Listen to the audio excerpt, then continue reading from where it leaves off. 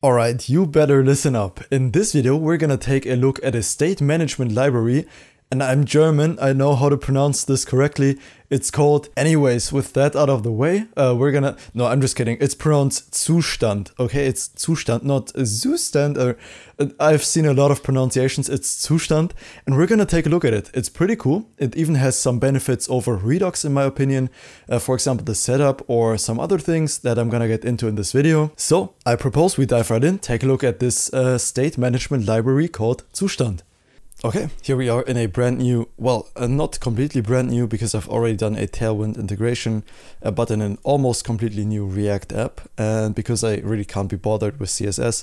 And I think understanding Zustand makes sense in first taking a look at how traditional Redux works, because that's probably the library that you're most familiar with. And so let's take a look at how Redux works. Essentially, the first step, we have the UI. So that's what you see on the client side.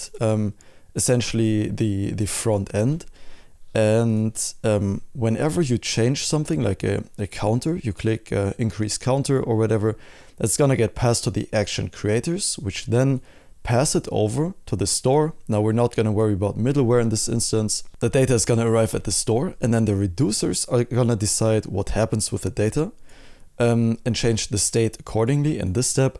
And then the change is getting propagated back to the UI. So as you can see, the data flow only happens from the store to the view, in this case the UI, and not from the UI to the store. So that never happens in this.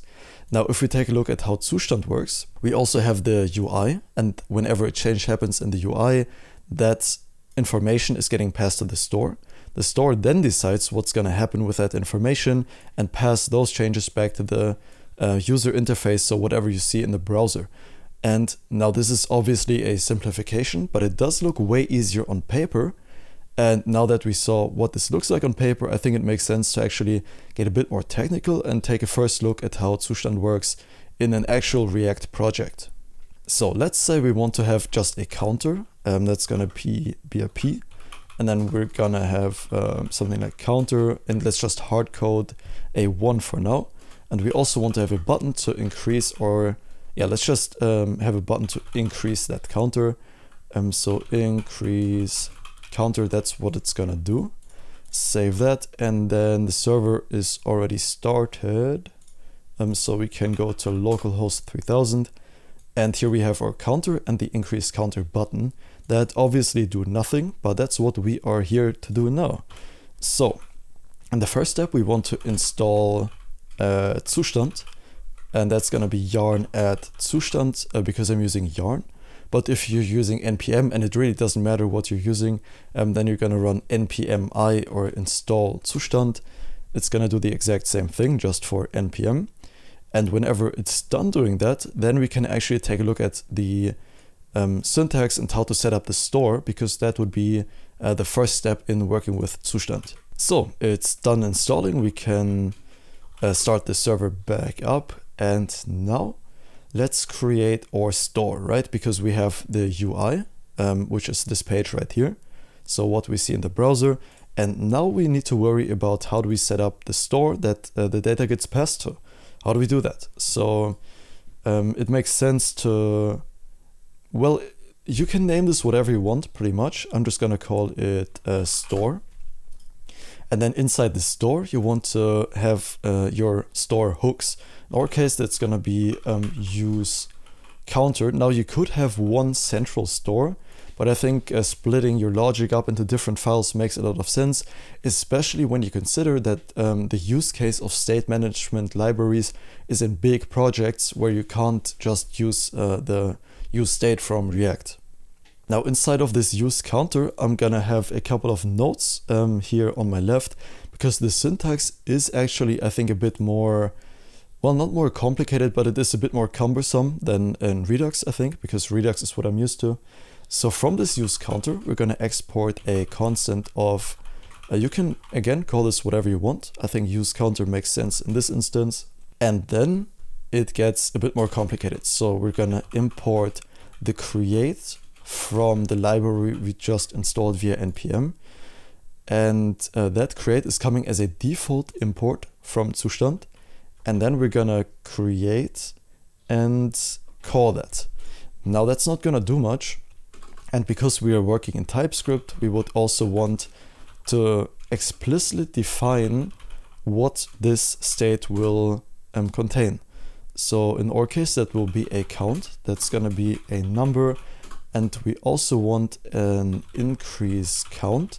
And I'm gonna type that as any for now, but we are going to probably change that later. Okay, and now with the create, we can pass the counter as whatever we are creating. And now, after invoking that create function, we are going to pass a callback as right here. And then the first thing we're going to receive in that callback is the setter function that we get from Zustand. And that is not just going to be a function, but it's going to be an implicit object return. So we add the extra parentheses here. And that's why I said the syntax gets a bit, you know, not nasty, but a bit more unintuitive, I'd say. And then here we can declare whatever we had defined up here. So in our case, that's going to be the count, and then increase count. And that is going to be a function that has a parameter. So we want to increase the count by something. And that is going to be of a type number, because, you know, that's what the count is. And then we're going to return void from that function. And so nothing specific is being returned. So in here, we are receiving the by as the first argument. Then that's going to be an arrow function. And now we are going to make use of the set that we got up here from the first argument. We're going to set, and that set is going to receive something as the first parameter. That's going to be the state, so the current state. And now we decide how we're going to change the state. So in Redux, that happened through the reducers in this step right here. And wow, this really looks horrible. But in Redux, what we're doing right now would be the equivalent of the reducers, because we are deciding on how we want to handle the data. So the state, we're going to receive that. And what we're going to do is we're going to return an object, and that counter, that count that we had up there is going to be, so we're saying this count up here, what should it be now? We could just say 5, for example, and that should work when we add a comma. So we could hard code something in here that doesn't really make sense, but let's keep it for now. And so whenever we call this function from the UI, from right here, then we're gonna send some data to the store. The store is gonna increase the count by 5 and then send it back to the UI to show that, ideally, if this works. So how do we call this function from the front end though? Now, Zustand makes that compared to Redux really simple. So that is one thing I like about Zustand. You don't need to wrap your entire app in a provider or something. There's not a lot of setup involved. So you can literally just say const, and then we will destructure later, is equal to use counter. And that's pretty much it. And now we can press Control Spacebar. And because we're working in TypeScript and have explicitly declared what types we're working with, we can press Control Spacebar here and then see count and increase count and just destructure them here. Now, in larger projects, when you have a lot of variables, this syntax would not be best practice, I think, because when changing something in here, everything else gets re-rendered. So an alternative you could do, which would probably make more sense, if you're working with larger stores, then you probably want const count is equal to use counter. And in here you get the state, and then you return the state dot count. Now that would work in bigger projects. For this small example, I think we are completely fine with this. And now we could display the count here. And whenever we click the button, then we could call on click and then increase count. And that takes a number in our example, but it doesn't really, because we hard coded the count right here. So let's remove that just for a second. We're going to add it back later. But whenever we click the counter, nothing happens. And why is nothing happening? Let's see. Okay, apparently we just needed to reload the app. there wasn't really a mistake in the code. I just refreshed the page and now it's working. So we have the counter, and then whenever we click the button, it will increase the counter by 5, but only once. So if we click again, it will still update the state, but the count is the same. So how do we increase the count by an actual number and not just a hard-coded value? Well, as you see, we are receiving the state as the first argument, and then we can say state.count, whatever is now, plus the value we want to increase it by, which is right here, the by, it's a number, and then we can just add it to whatever the current count is that we receive as the state.count. And now, as you can see, we are expecting a number as the first argument or parameter of this function. So this will say expected 1 arguments but got 0 because it is expecting a number. If we save that, the error should be gone. And now every time we click the counter, then the counter will be increased by 5 because that's what we specified right here in the increased count. And that's pretty cool. Like, that's a alternative to Redux, I think a worthy alternative with way less setup. Now, I'm not really sure how it will perform in like larger scale applications because I've only ever used Redux for those. But as a first look, I am actually quite impressed with Zustand. There's way less boilerplate involved. The syntax is a bit more confusing in TypeScript, especially considering this part right here. But you could just create a shortcut for that to skip the syntax altogether. Or you can just copy paste from previous projects if you've ever used Zustand before. So I think in reality that wouldn't be like an insane issue. And one, or actually two things I really like about Zustand that are, I think, better than in Redux is they make persisting data very easy. And also you can use the Redux, like the original Redux dev tools. So you can import two things from, I think it's called Zustand/middleware, and we can import persist and we can import dev tools. And let's take a look at how to apply them. So I think we wrap the, this function right here, persist, and then wrap that. Yeah, I think that's correct.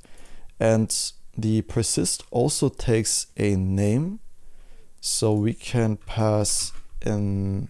No, that's not what we want to do. So where exactly does this, oh, okay, so it should be here. So the persist ends here. So it also takes a name, and let's call it counter, and you'll see in a second what the name is used for. So let's save that, increase the counter a bunch, and now if we reload the page, watch what happens. The counter is still the same.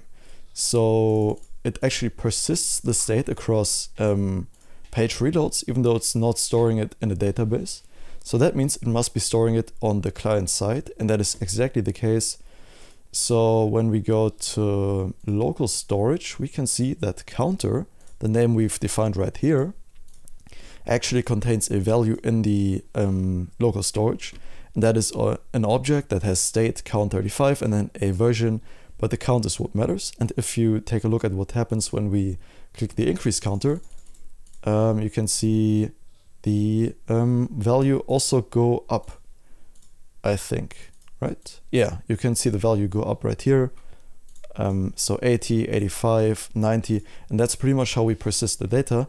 And then Redux, we would have to use a separate tool for that called Redux persist, which is not the most intuitive. So I think that's one big advantage that Zustand has over Redux if you want to persist data. And we can also wrap this in another set of parentheses and call dev tools on that. And that will just pretty much make us able to also use the dev tools. So for that, I'm going to use Chrome for a second. We can see the counter. Then if we go to the Redux dev tools, we can see that every time we're clicking the button, that we're using the actual Redux dev tools. And I think that is pretty cool. So that was pretty much it for using Zustand, the first look. My first impression is that it's pretty cool. As I said, I don't know how it will hold up in actual large scale applications, but for now I'm pretty impressed, and I'm happy to share that impression with you in this video. Thank you for watching. That was it. See you in the next video, and bye bye.